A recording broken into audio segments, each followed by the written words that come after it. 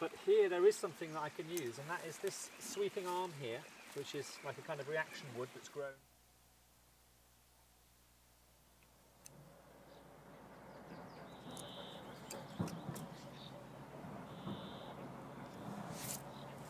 And that's, I used the lowest point, the thinnest point of the timber at the other end, and that goes in relation to the meridian line. So everything is in relation to the meridian lines. This is in relation to the meridian line, which should be 4 meters apart. That's how I get my mathematics to be correct. Because when you make triangular constructions, there's no margin for error really, because they meet at a point. So if it's wrong, there'll be a gap. So I try and get it perfect, and then it makes it easy to put together later. So if I make a mistake, at least it'll be near the correct. That's the idea anyway, hopefully.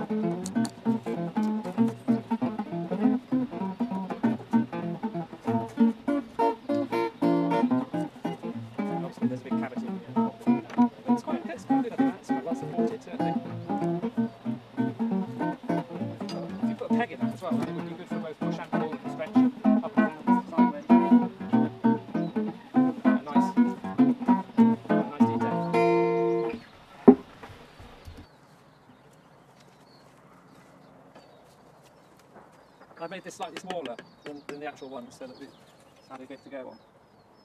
See, that's vertical now, so that should be, when I hold this vertically, it should be exactly 27.5 degrees.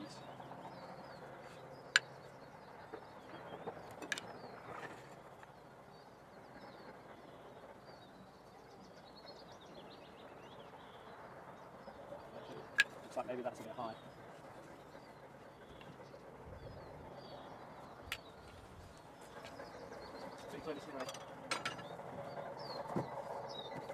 So then I've got a little bit I can cut between them, or I can just take a little bit off here with the axe when I put them down. Because that's what I was thinking, that I could cut them slightly with the axe so that they would wedge in. That's one idea.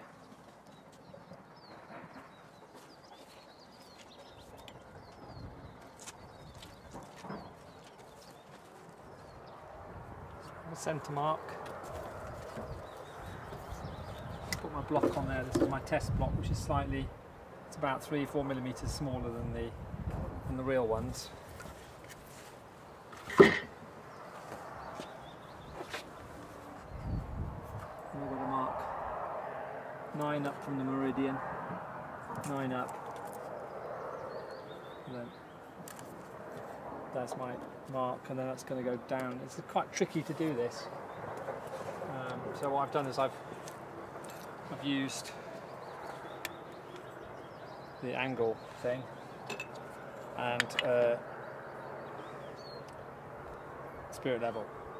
So when the spirit level is 0, that's at 27 degrees exactly. So I can kind of work my way down. It's not really ideal, but I can't think of a better way of doing it, in fact. And I have been using the chainsaw a bit, but actually I don't think it makes it easier using the chainsaw. So now I'm going to have a go and see. I'm going to have a go using the fane saw, which I'm probably not so easy either, really. But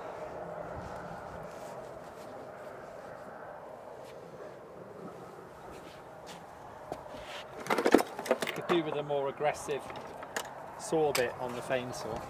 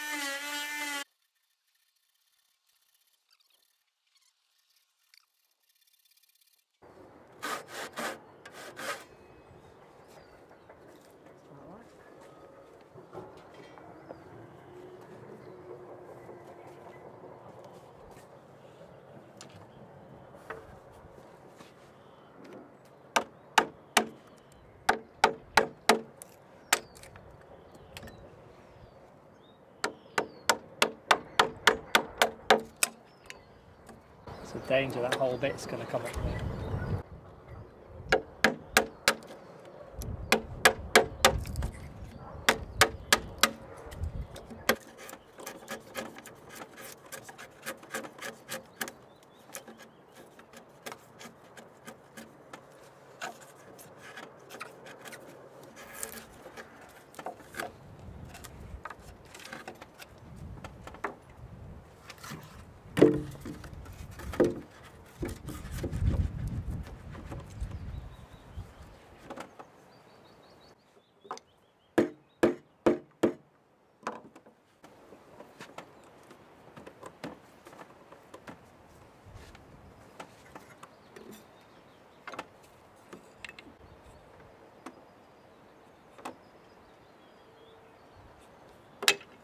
So it's a bit high at the moment.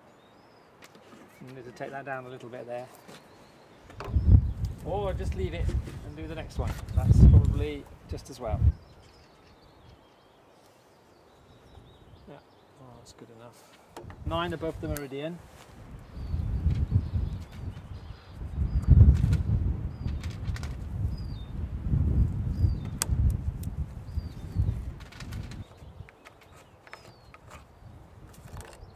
There we go. 7.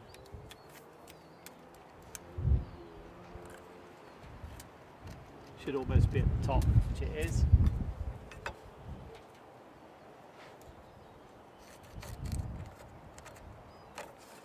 Can't see that at all because it's old end grain. But that's why I have a black pen in my pocket, because old end grain is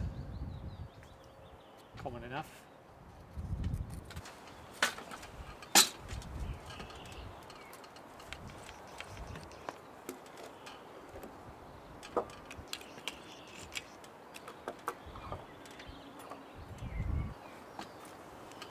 Definitely going to pare these down to the thickness of the dirt level. They're curved, those surfaces, so they need to be straightened off a little bit to snuggle down nicely into the mortises I'm going to make here. Definitely 7, the bit that needs to be left here. 7. I've done those at right angles to the red line. Always using these meridian lines as my reference point.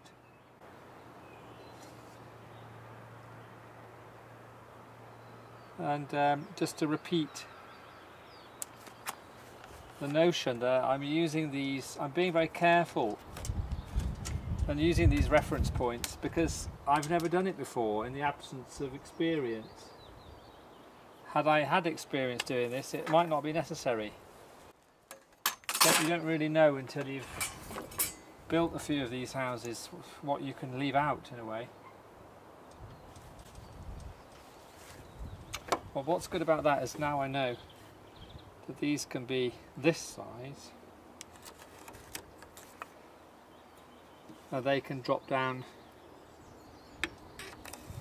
I can also use this because this is the depth, that's 3 centimeters thick.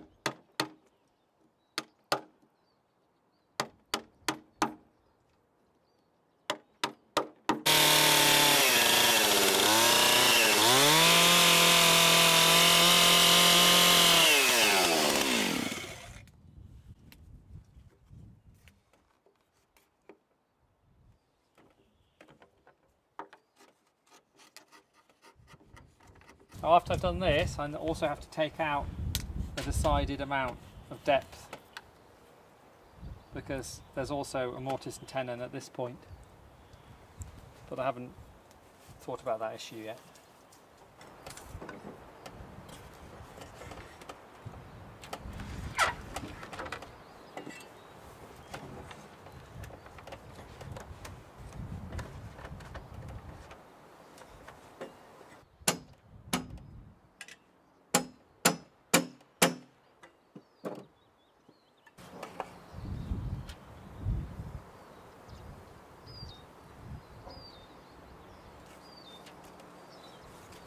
Good.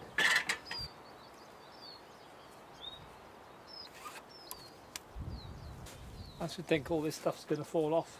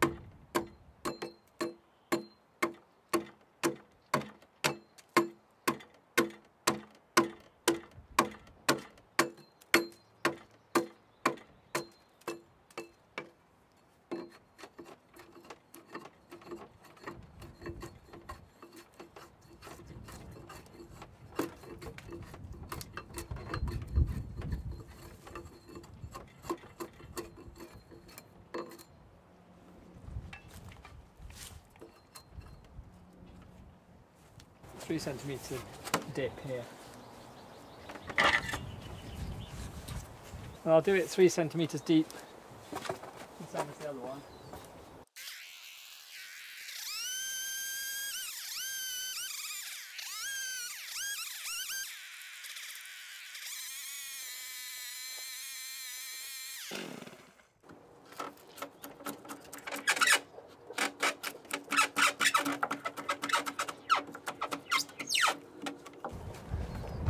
Can you see how that's going to work? Very cool, very cool.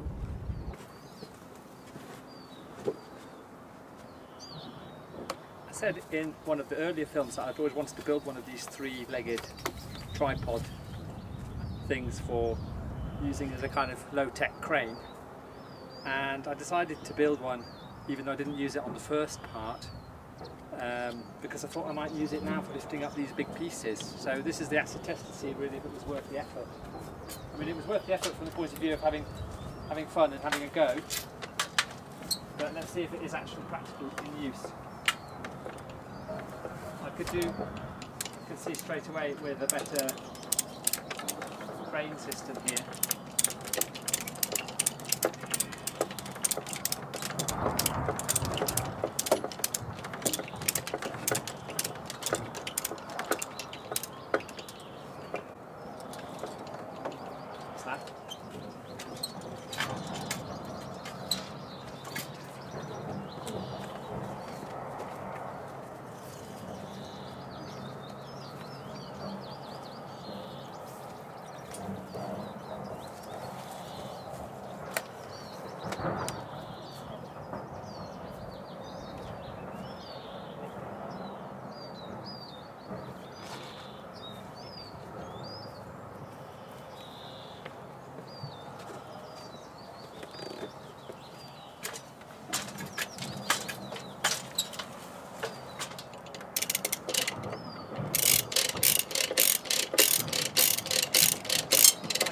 Too much weight on these things because they're not that stable until this top piece goes on.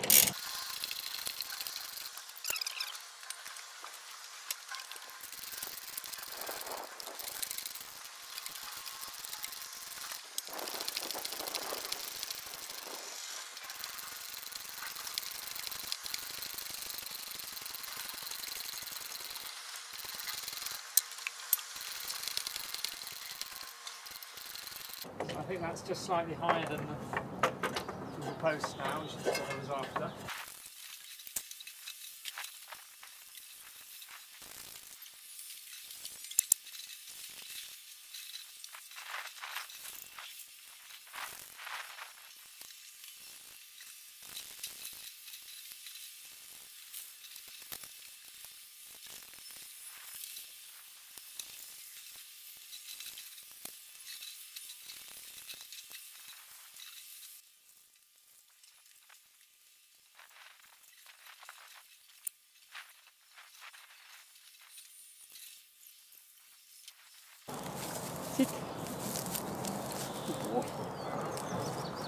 Yeah, so let's go back to this. I have a bit of timber sticking out of the edge there, so it works as a counterbalance, which makes that end much lighter.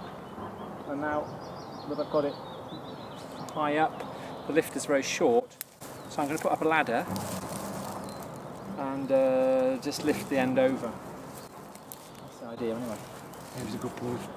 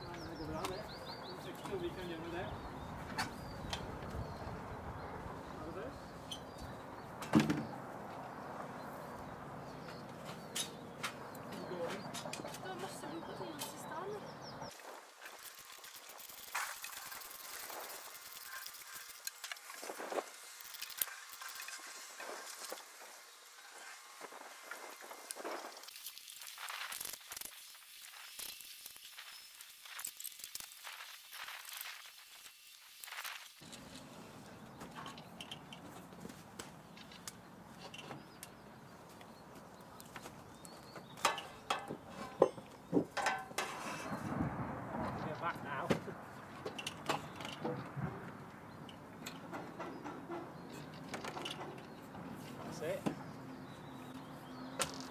Around the leg. I'll go down again. I'll just jack this up. There's a fail-safe.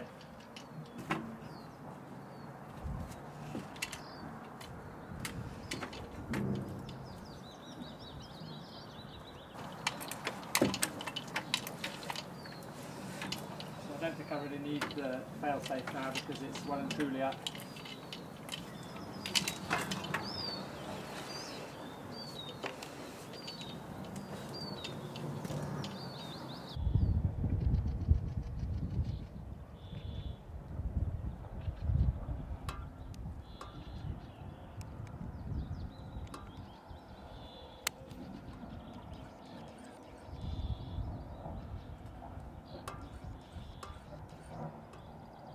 I think maybe this post is a little bit low at the moment, which is correct, but now, so now I can mark those things, both depth and width.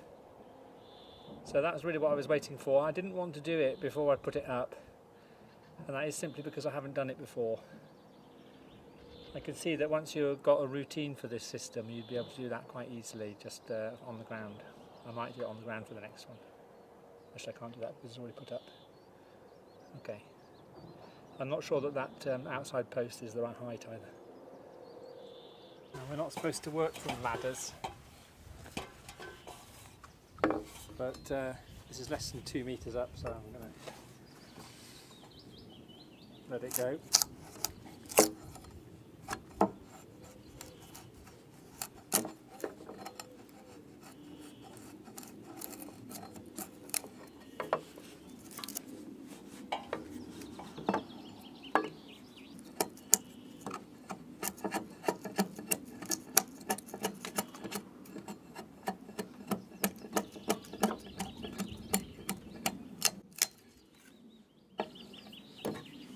Right, and I put a slight bevel on that as well, so that it's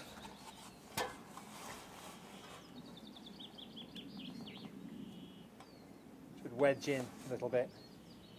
It's supposed to be slightly higher at the other end, about 3 or 4 centimetres. It's slightly out of plumb here.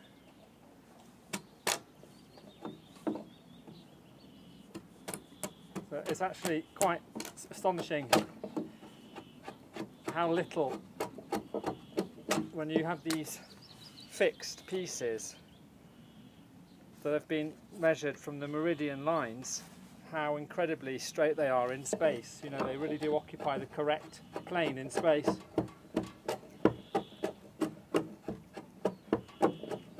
So I've put my spirit level on the beam on the meridian line here, and it said that it needed to be up that end by about 3 or 4 centimetres, and that's pretty much the twist I can see in these lines here.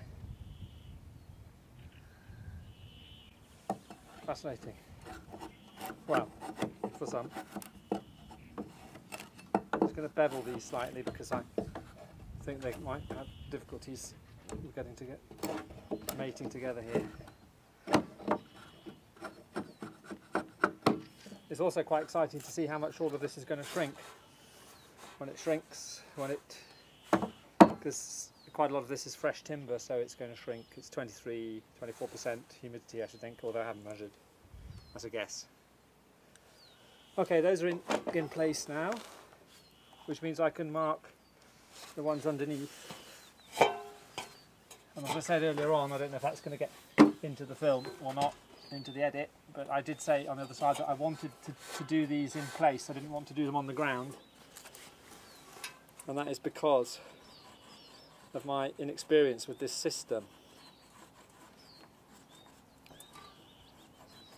And also I don't really like to have to hold an intellectual, you know, a thought picture of the whole building in my head.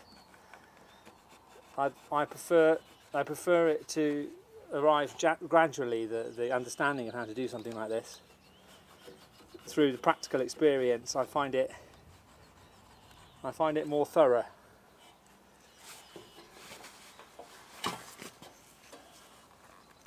And then I know how much it has to go down, because Well, I have that meridian line there. I could do it from that, I suppose. That's at the moment is 20 centimetres difference between them. But for this to go down to 0, yeah, that's a good way of doing it actually, is to get these two meridian lines to be exactly the same height at both ends. So at the moment that's 20 centimetres. I'm going to check the other end. When the other one is completely down, it'll be 16 between them. So 16 between them means 4.2 centimetres down, which is actually a little bit less than the gap I have here, which is 4.8. So I need to measure down 4.2 centimetres here, there, and 4.2 here, and then meet those, join those up.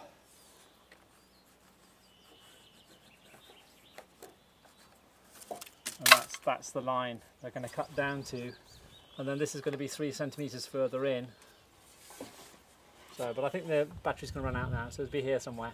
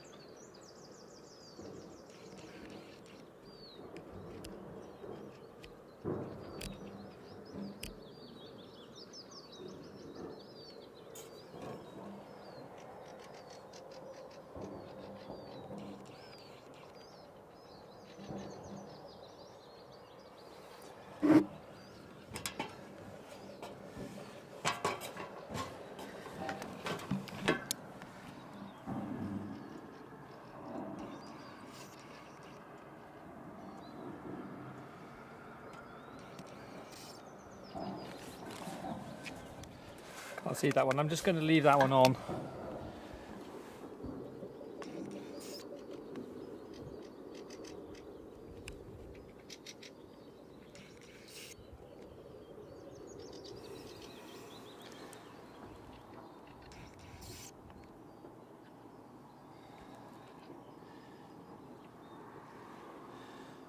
I think that's good. Looks really very sturdy.